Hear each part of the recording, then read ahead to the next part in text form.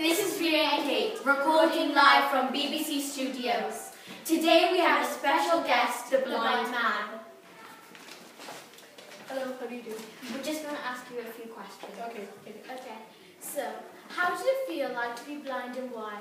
Well, being blind is a terrible experience because all I can do is feel things. How did it feel when Jesus healed you and why? When Jesus healed me, it was like a miracle. I never had this sort of experience for 20 years. How did people treat you when you were blind?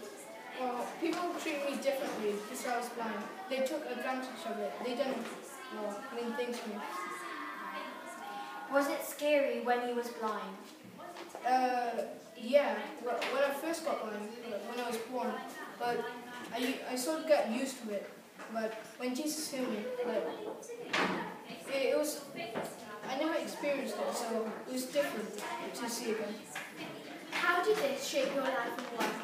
Well, this shaped my life because now I know that Jesus the Christ, he can help people, so I want to do that too.